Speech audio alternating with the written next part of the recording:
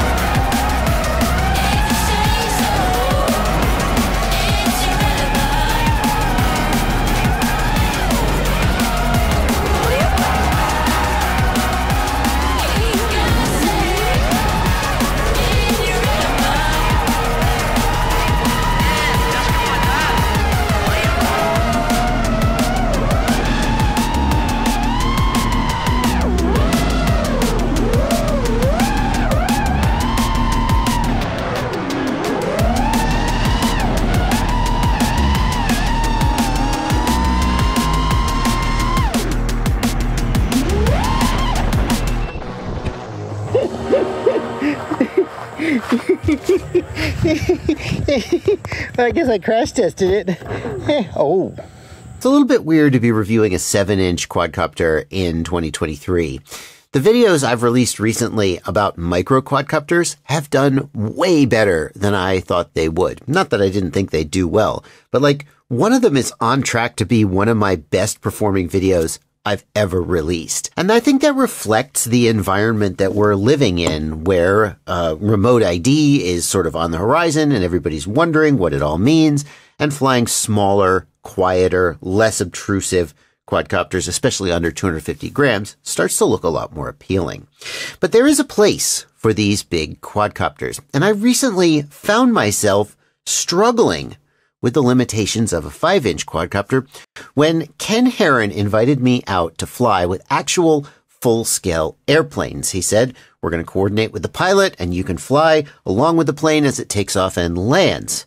And the pilot said, do you want to go fly a full pattern with me? I'll be at 2,000 feet. And I said, not today, FAA. But I did fly alongside that airplane and I could barely keep up because the takeoff speed of that airplane was something like 60 or 70 miles per hour. And at first I thought, this is no problem.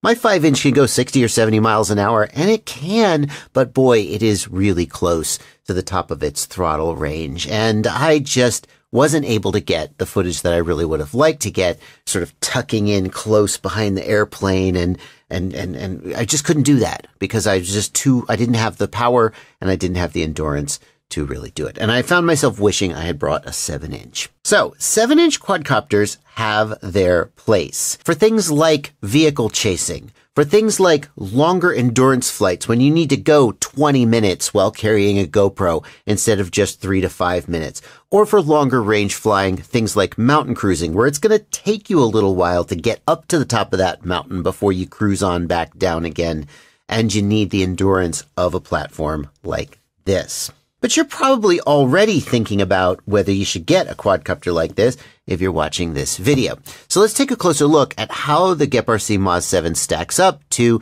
what I think is one of the best 7-inch bind and flies you can get today, the iFlight Chimera7.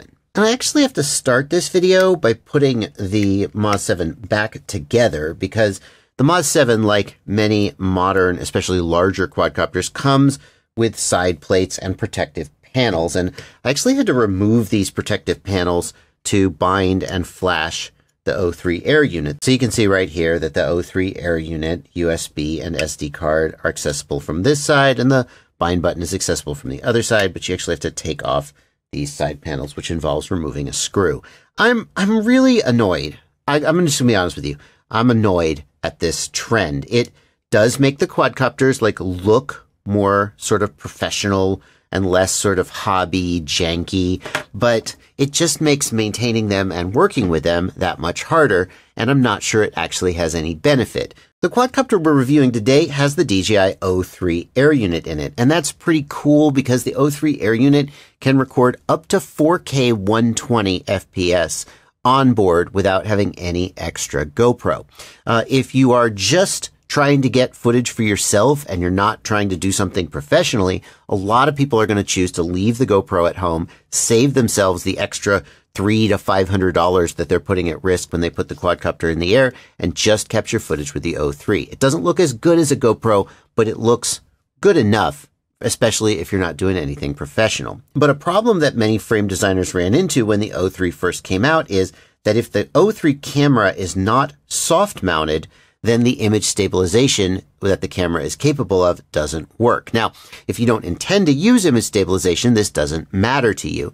But if you do, and many people flying a 7-inch are going to be doing the kind of cinematic cruising where stabilization is desirable, if you're going to use stabilization, then you definitely need a frame that is going to soft mount that camera. And the Moz7 has that. It takes the approach that many frame designers are taking today, which is to have TPU printed inserts. And we'll see how well that works when we put this up for a flight test. It's worth saying that some people feel that even TPU doesn't provide as much vibration isolation as you would like, and they prefer silicone inserts. GEPRC has obviously decided that TPU is good enough. The front end of the Moz7 has been designed to fit the O3 camera, and the goal whenever you're mounting an FPV camera is to have the camera far enough forward that you don't see any of the side plates in the camera view, but to have the camera pushed far enough back that the camera is relatively well protected in a frontal impact. I'm not sure. It almost feels like this camera could be pushed just a smidge further back, although the O3 does have a pretty wide field of view, so maybe I'm wrong about that. We can see that the camera does stick out very slightly, especially these little protective ridges here. Nothing can completely protect the camera against an impact. There are certain ways that it could hit something that it would break that lens, but the GEPRC Moz7 is doing about as good a job of protecting the camera as we could ask.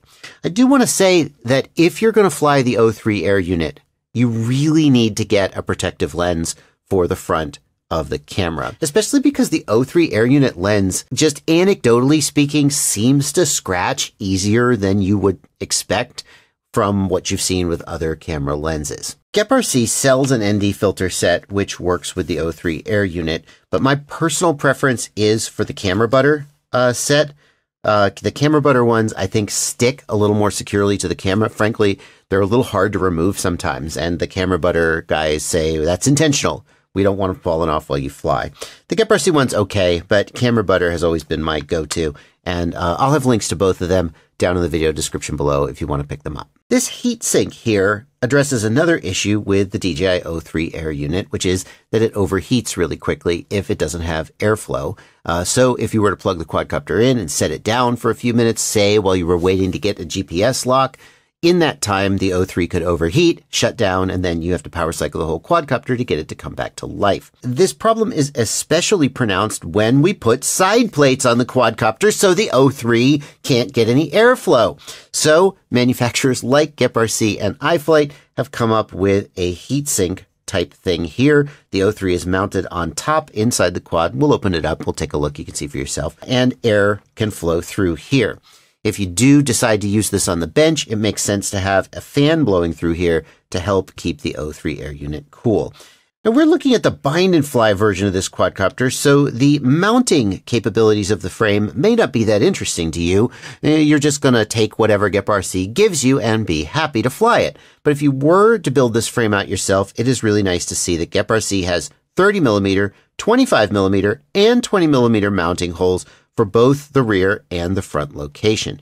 In addition, is this a separate 20mm mount here? Oh my goodness, you could do three 20mm mounts. It's a very, very versatile frame, and even if you're thinking about building your own 7-inch, it might be worth your consideration. Here in the rear of the frame, we've got a hard-mounted XT60 connector, and those are really nice because it helps keep your XT60 wire, your battery lead, out of the props. And it makes it easier to plug and unplug the quadcopter with one hand. You don't have to hold the wire and the battery together. You just stick it in there. Unlike the iFlight version, the GEPRC version is 3D printed. It's 3D printed out of TPU, which is got a little bit of give to it, but also is really durable. And it is, in my opinion, the best filament almost always for use on multi-rotors. The same is true for the antenna mounting. We have dual antenna mounting for these external O3 antennas, and the GPS mount as well. It's got a little bit of give here in case of a crash, but it is rigid. It doesn't have a flexible joint, so it's always going to come back to the same angle, and it holds the GPS unit pretty securely. I'm also happy to see here on the bottom how they have closed it off. It looks really secure. Like if I try and take it out, it's relatively hard to get it out, and I'm fairly confident that GPS is going to hold on in a crash. I love this wire routing on the GPS holder as well. You can see that they haven't just left that wire loose, but they've got this little channel where the wire is sandwiched here in the middle to hold it in place. That's really thoughtful. We're going to have a little criticism here for the antennas that GEPRC ships the Moz7 with, and GEPRC is hardly unique in this respect. A lot of manufacturers do this. You see, the V2 DJI system and the Caddx Vista, remember that? Basically everything but the O3. That generation of video transmitters and goggles use left-hand polarized antennas.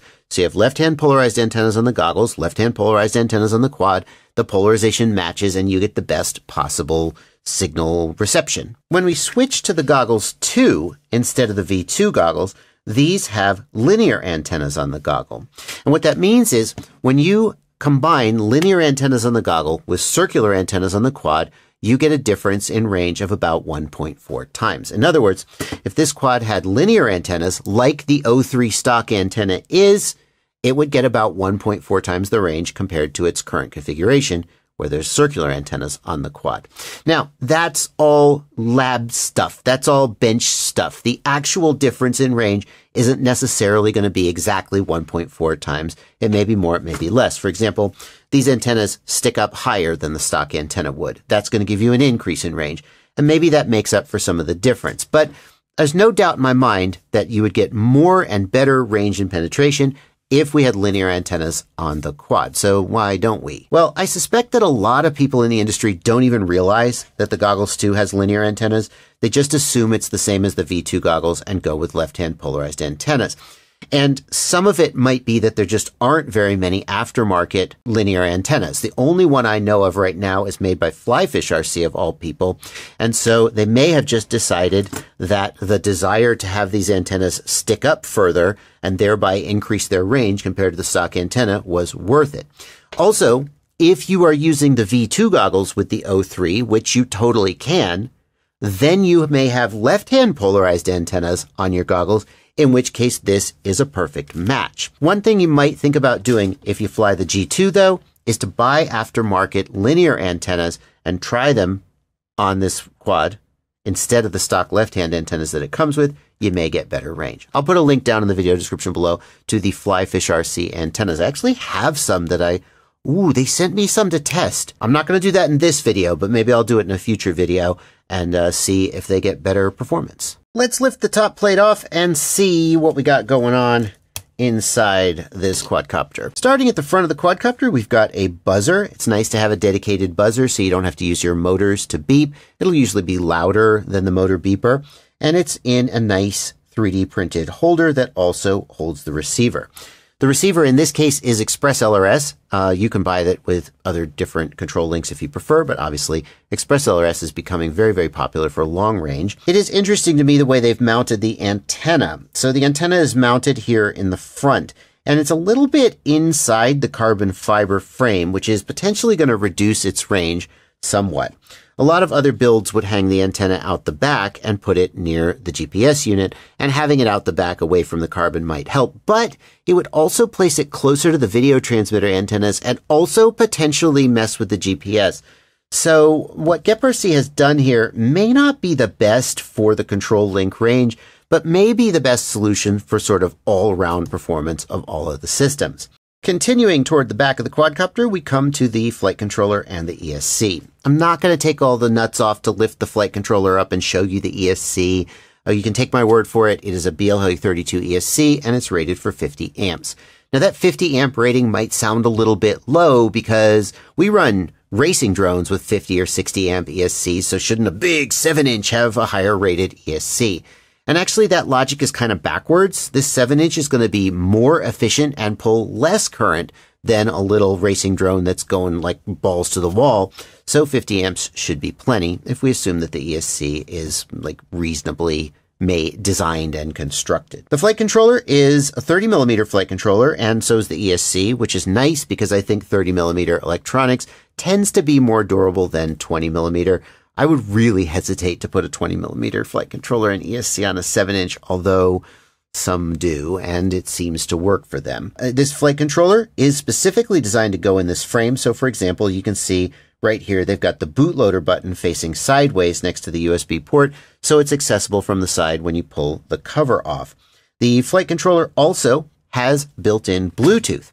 So if you have the SpeedyBee app for your phone, you can actually plug in power and access the flight controller, configure it, and so forth, just like with Betaflight, without ever plugging in USB. And that's really nice for field configuration. Continuing on, we've got a capacitor here to help soak up those electrical spikes from our great big honkin' motors, and it is nice and securely mounted in a 3D print, as well as, can't even tell exactly how it's mounted, but it ain't going nowhere. It's always nice to see a bigger capacitor rather than smaller, because it just provides a little bit of extra protection. It does seem like there's a little room in here where they might have fit it, but maybe I'm nitpicking. And then we come to the DJI O3 air unit. The O3 air unit is hard mounted here with screws to that heatsink.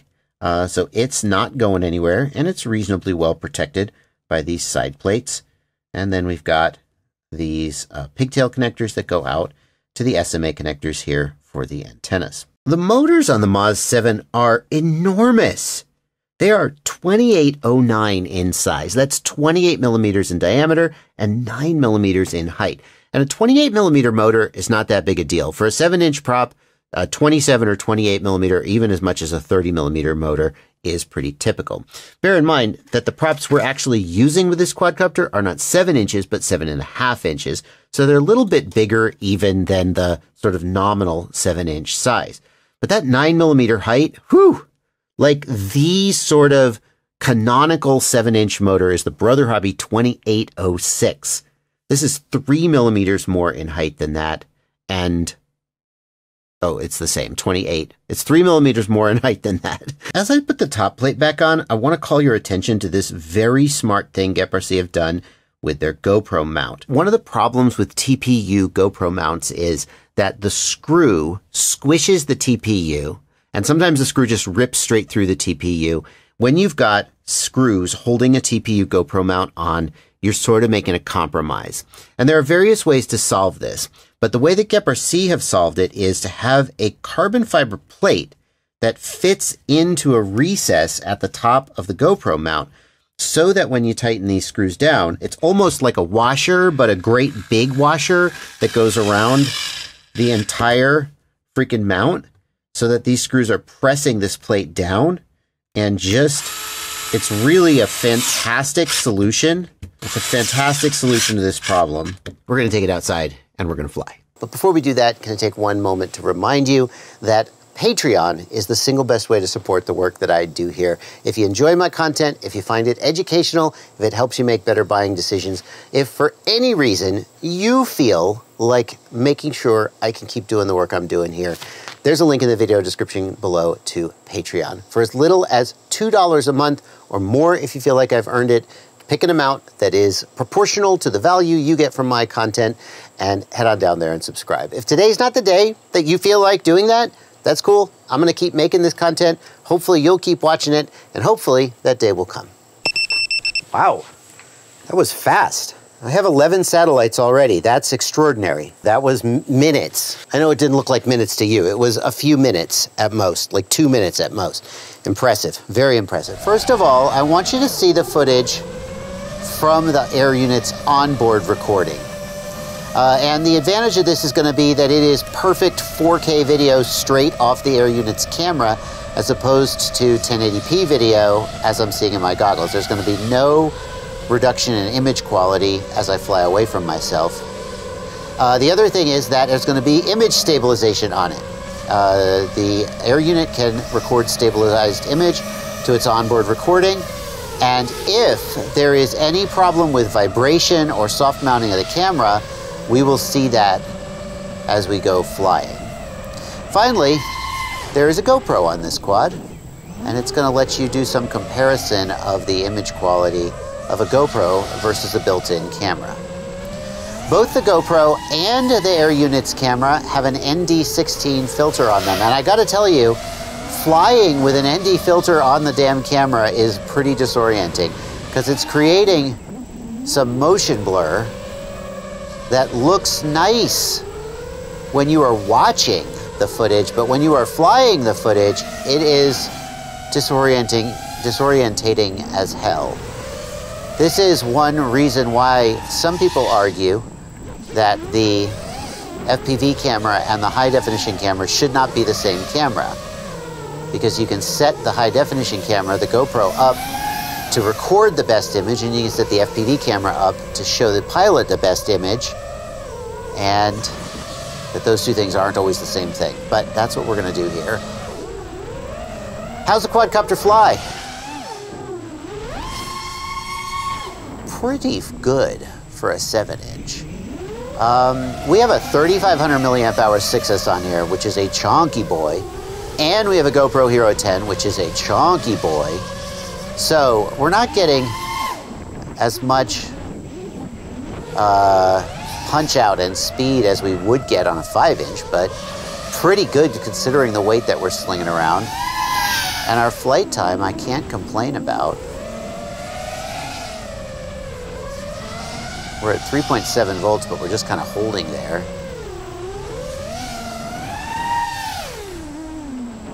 I think we're just going to kind of stay there till the end of the pack. Oh, this motion blur is killing me. Ooh, it's hard. Oh, the exposure algorithm on the O3 is doing okay. We'd be doing better if we were in flat color. Let's try flat color real quick.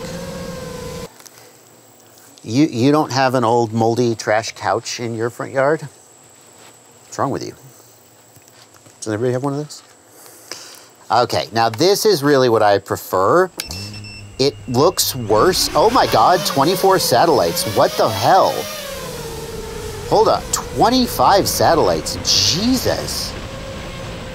Wow. Okay, this is a damn good GPS unit. I take back any concerns I might have had. This is flat color, and this is what I usually like to use.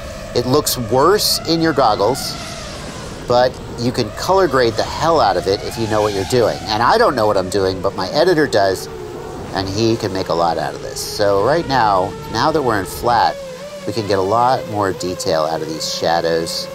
We can just lift those shadows. This kind of tweaks we just can't do if we record in normal color.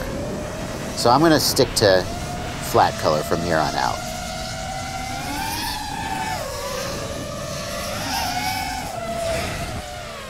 Gotta say, this thing flies really good for a 7-inch. I know that 7 inches aren't like made for freestyle, but I love to freestyle anything I can get my hands on.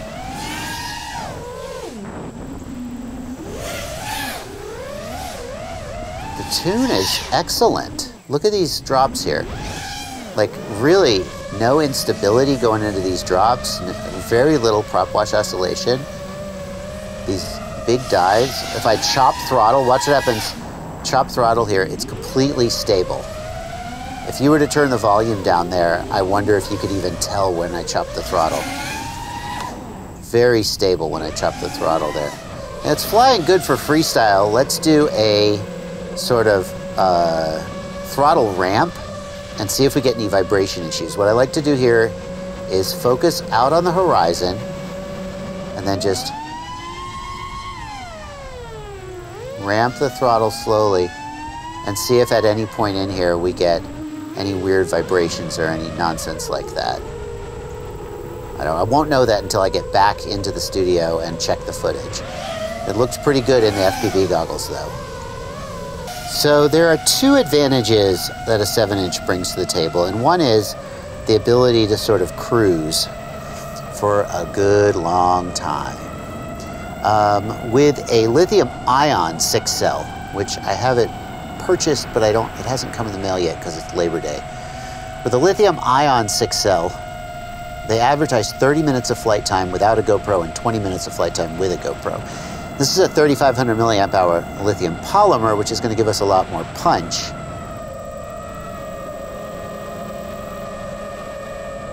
So we shouldn't expect to get that like 20 minutes of flight time, but we should expect to get quite a lot of flight time. And we can really just cruise like this for a good long while. How many amps are we pulling? 0. The amp readout is not working. Isn't that special? The other thing we can do with the 7-inch that we can't do with a 5-inch is we can push it and hold higher speed longer with less battery sag, simply because we're carrying a bigger battery. So, check this out.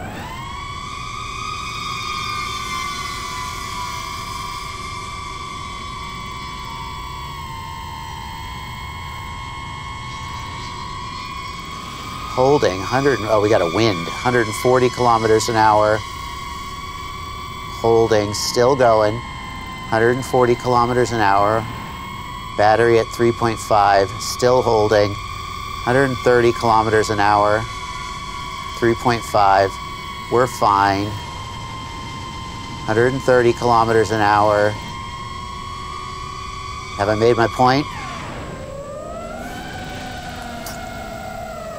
I mean, we just held 130 kilometers an hour for maybe, felt like maybe a minute.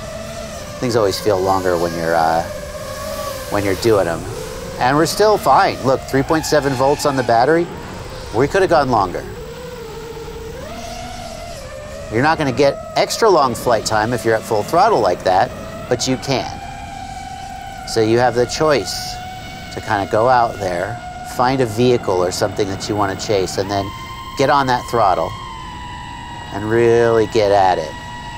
And not just have your battery sag out and die like it would with a 5-inch, but really look, see, now I'm at 120 miles an hour and I'm at 80%, 60% throttle. We could do that a lot longer. So we're just gonna get a lot more speed and a lot more duration out of this setup. Impressive, really impressive.